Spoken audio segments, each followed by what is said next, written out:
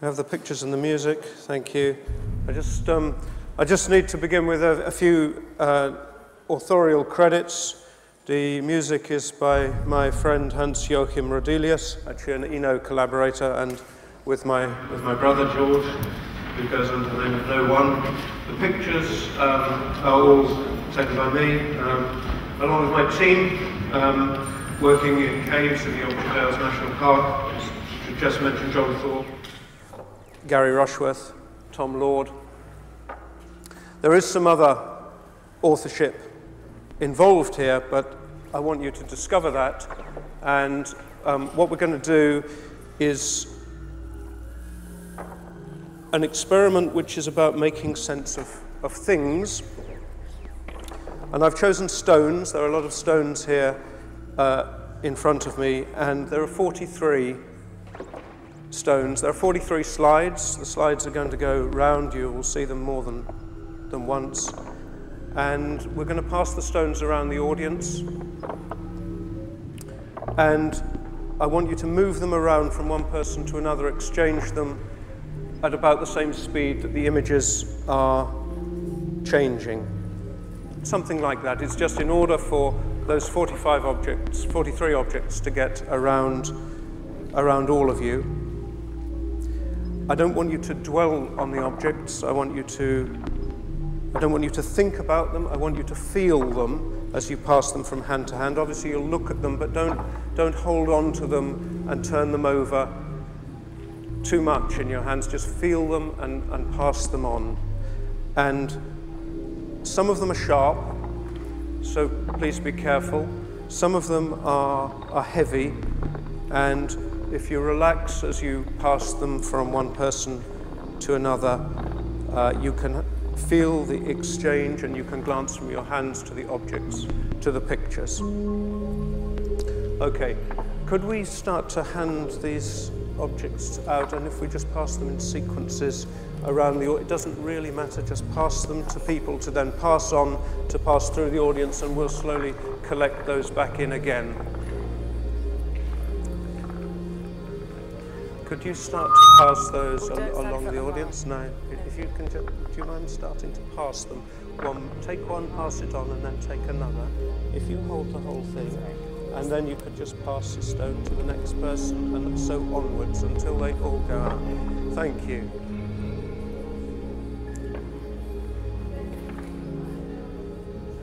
If I put this on your lap, and you could pass them out to the person along here, and then along all the way through to the back. Thank you.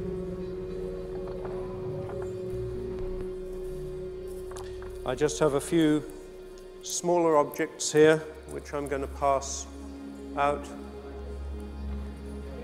Katinka. Can I pass that one to you?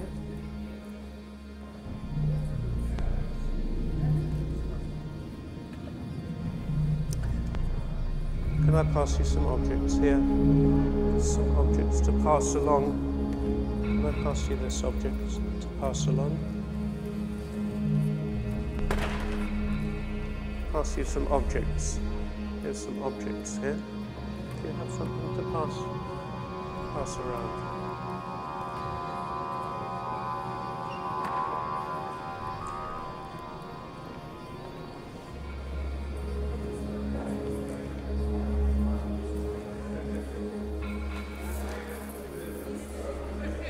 So there are now 43 stones which are passing among you.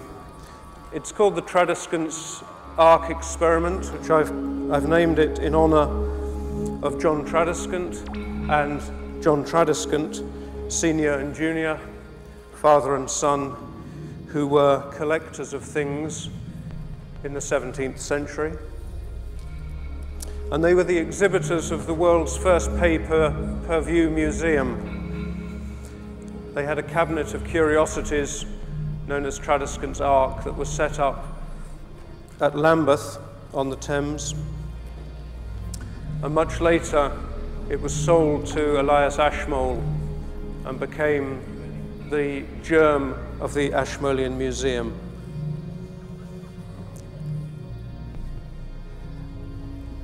not much of it survives. There are little parts of it in the Ashmolean Museum. What is more important is the intellectual move which they made. In the catalogue which John Tradescant the Younger created, in which he distinguished between two types of things, naturals and artificials, both spelt with double L's at the end. But he divided all of the things that he'd collected into things which he thought were natural and things which he thought had been modified by human hand, what as archaeologists we now call artifacts. So as you pass the objects, think about this, but don't pause. Think about which you think are natural and which you think are artificial. Everything is natural in a way. They're all stones. But which ones have been modified? Perhaps you might say they've all been modified by me collecting them off the shelves of my house and office, and before that they've been collected in other places, and I've brought them here. But some of them were modified before me. So you can think about the processes. What were the processes that modified them? As they move around, you can think about three processes. There are chemico-physical processes. You might call those geological. We need to move some more objects somewhere towards the front here. I don't know how these are moving through the audience, but we have an object poor zone of the audience at the front here, if we can manage that. There are biological processes, which have then been followed on by geological processes, and there are cultural processes. So you can see there's one sort of stone becoming another sort of stone. You can see sediments in layers. You can see conglomeration. You can see metamorphosis under pressure, magmatic cooling. There are some ores passing among you. And you can feel the indices of those processes in some of the things that are moving around in your hands. You can also see life becoming stone. You can see some of the spaces where living things were, which have been filled with mud, trapping the bodies, re-encasing things in a mineral womb, replacing delicate upward and downward pressures and the urge to twist and to slide and to locomote with stasis. So captured patterns becoming eventually non-biological again and slowly eroding to reveal a back catalogue of growth. You can also see and feel stone becoming a part of life. The things that were found by us as we came to be, making it possible for us to be. There's technology passing around you, material culture. There are artifacts, seams of flint, eventually leading to our silicon world. There's chipping and grinding and polish. There's prehistoric debris passing among you. You can feel things, if you've had them in your hands, that were felt by Neanderthals, exactly the shapes and surface coolness of things made by Neanderthals exactly as they felt them, and there are also things passing among you that were felt by early Homo, earlier than Neanderthals. You can feel which ones they are if you know. So the processes are geological, and they're Darwinian, and they're archaeological. Those are three processes.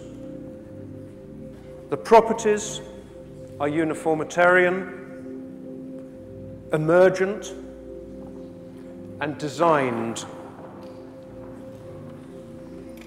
Let's not confuse those.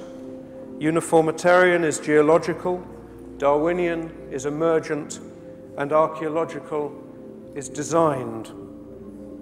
It would be easy to be seduced by our own designs in this building so far as to be tempted to impute planned design to the geological. Some people do.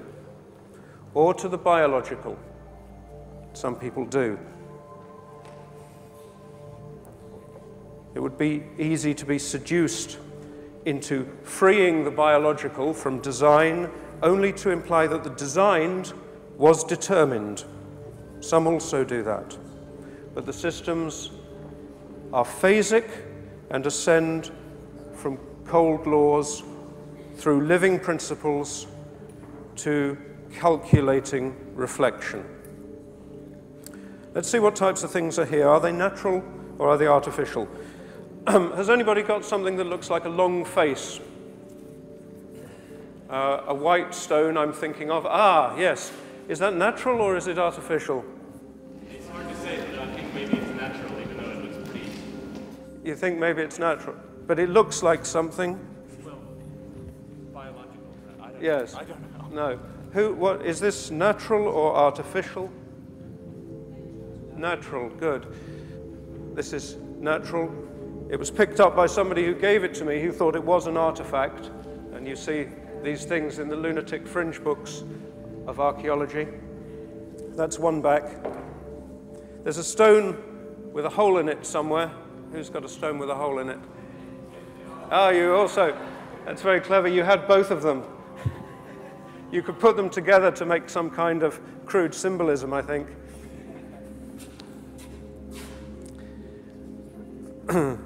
Because we're always, as humans, projecting out onto things and seeing patterns, but the ontogeny of the pattern is crucial.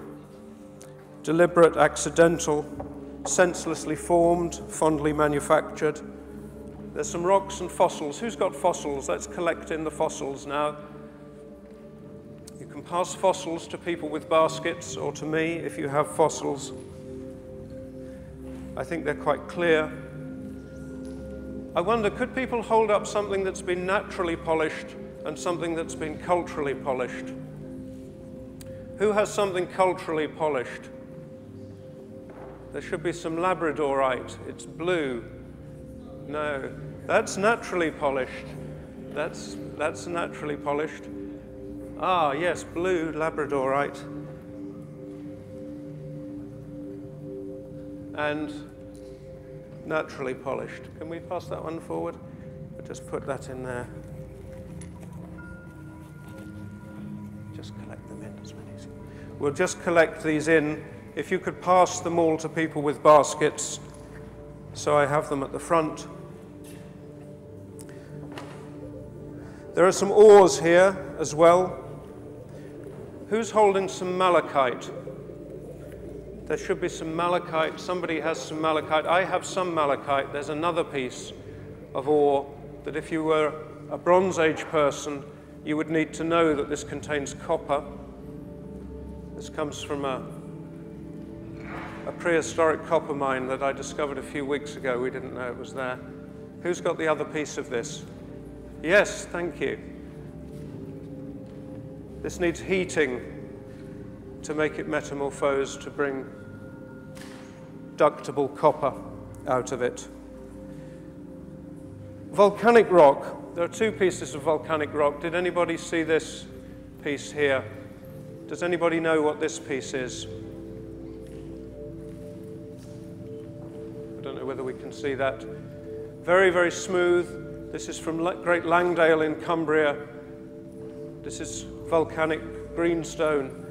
Is it an artifact?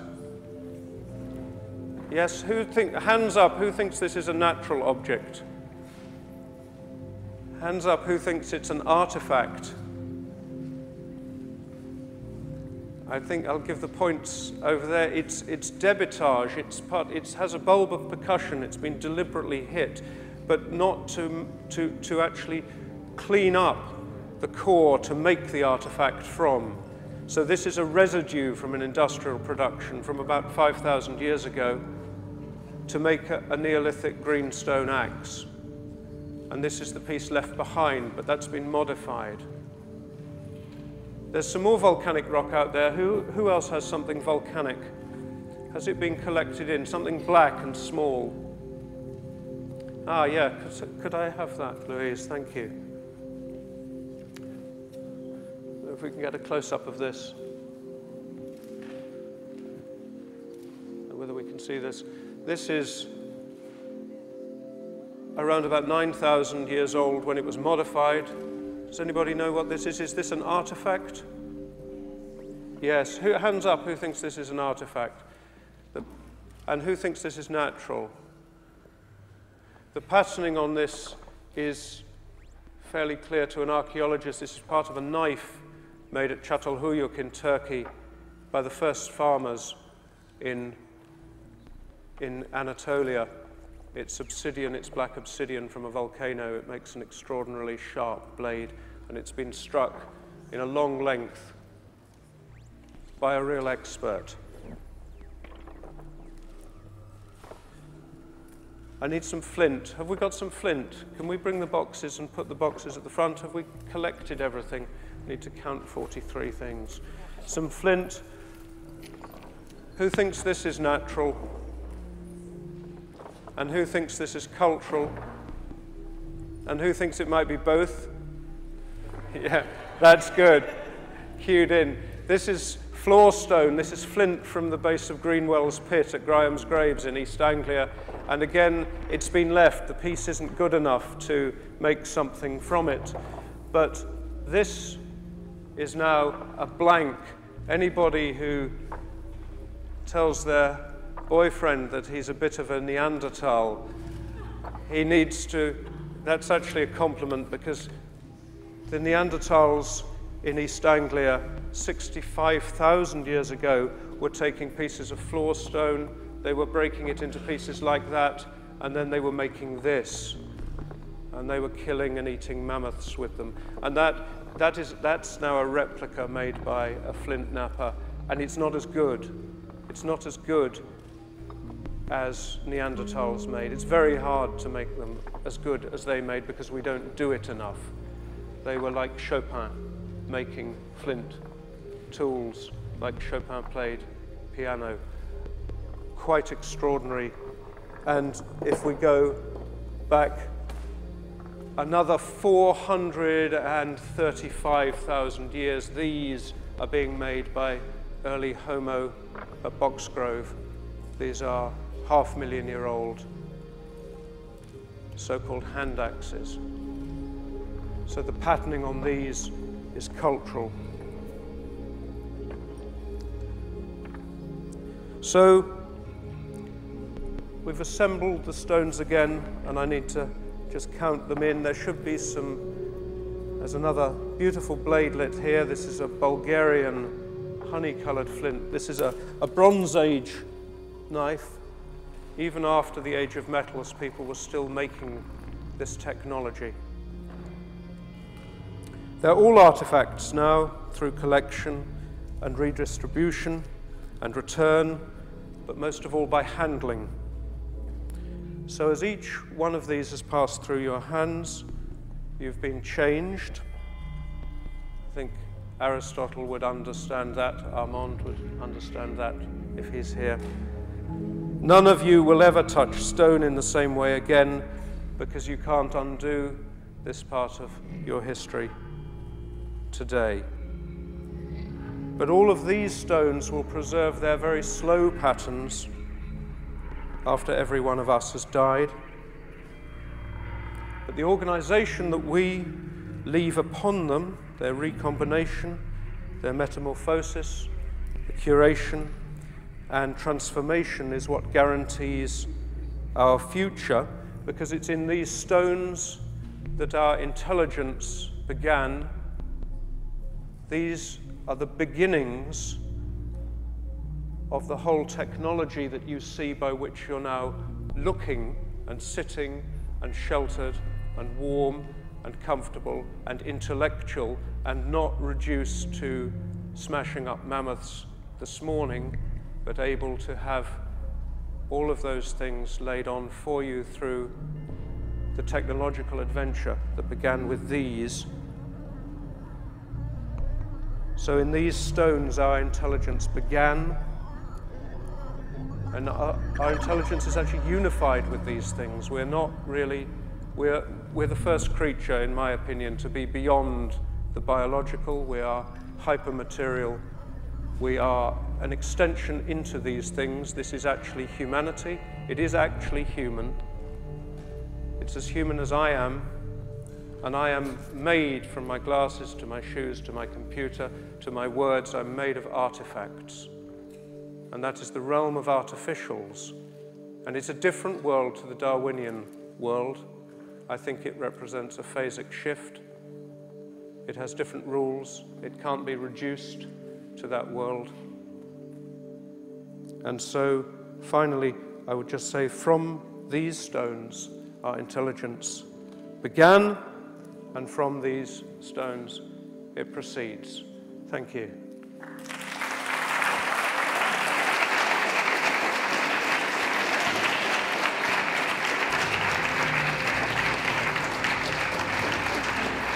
Thank you.